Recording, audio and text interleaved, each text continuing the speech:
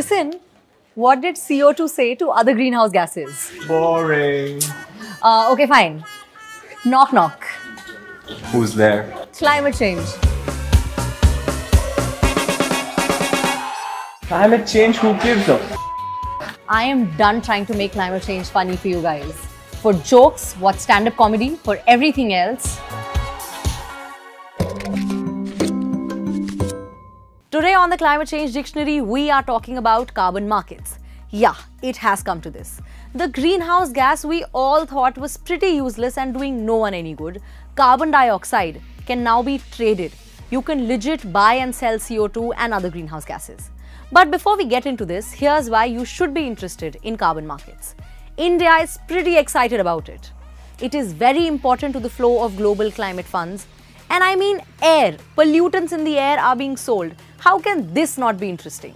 Carbon dioxide is one of the greenhouse gases, the gases which are largely responsible for global warming and human-induced climate change or anthropogenic climate change.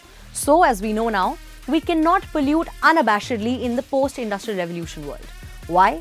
Well, if you're still asking me this question, then you need to watch our previous videos, so hit pause and do that. But for a quick revision, during the Industrial Revolution, developed countries polluted like nobody's business with zero checks and balances and did that for decades, like Britain, France and USA. Then the globe started heating up and we realized, wait, this was happening because of all the pollution done by these developed countries. As the world realized that global warming is a result of carbon emissions and greenhouse gases and a lot of pollutants, we understood that emissions need to be capped. In the post-industrial revolution world, we can't emit unlimited greenhouse gases anymore. And the moment anything becomes limited, it becomes important as a commodity, much like currencies. And the same happened to carbon dioxide or other greenhouse gases. So the idea now is offsetting or reducing emissions will get you carbon credits. These carbon credits can be sold off.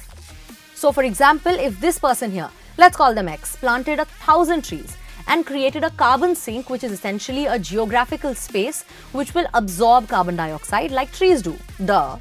X then would get carbon credits for creating this carbon sink that would offset emissions that have necessarily not been created by X. And if say Z wanted to set up a power plant, something that would lead to more emissions, Z would buy these carbon credits from X. This process would essentially ensure that the total amount of carbon dioxide emissions are contained across the planet. Now the tree can be replaced by any act that reduces greenhouse gas emissions, and X and Y can be replaced by any country. This act of selling and buying these carbon credits is called carbon trading. Transactions for the sale of permits, reductions or offsets together comprise the carbon market. Carbon markets are a mechanism to trade carbon credits, and this has been defined under Article 6 of the Paris Agreement. A carbon credit is equal to a ton of carbon saved from emissions. Now, this transaction is not as simple as it seems. Beyond monetary benefits, these credits are crucial for both countries. Why? Because these credits help nations meet their climate goals and pledges.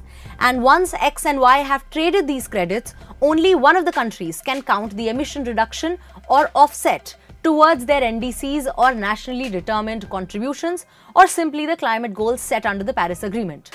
Basically, the richer countries who have always polluted will continue to pollute more, only now they will pay for it.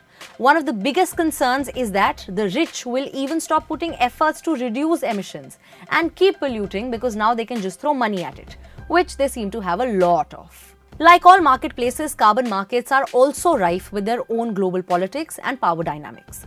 To name a few of these contentious areas, we're looking at double counting emission reductions, human rights abuses in the mad race to reduce emissions without caring for the vulnerable, and the biggest culprit, greenwashing. Greenwashing is where no reduction is done, but a lot of it is claimed to be done and hence fake credits. Is this reminding you of your colleague who does no work, talks too much and gets the highest salary hike during appraisals? Me too. But there's a lot more to this global politics and actually a lot more about these carbon markets, like how they're important to India, what are the types of carbon markets that exist, and what does the future of carbon trading look like. But we will discuss these in a later video. Till then, watch all the episodes of the Climate Change Dictionary for all things climate and keep coming back.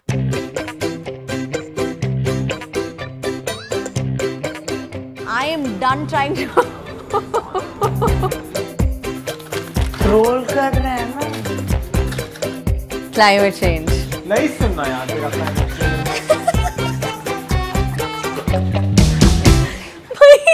मैंने तेरा बोल दिया गलती से।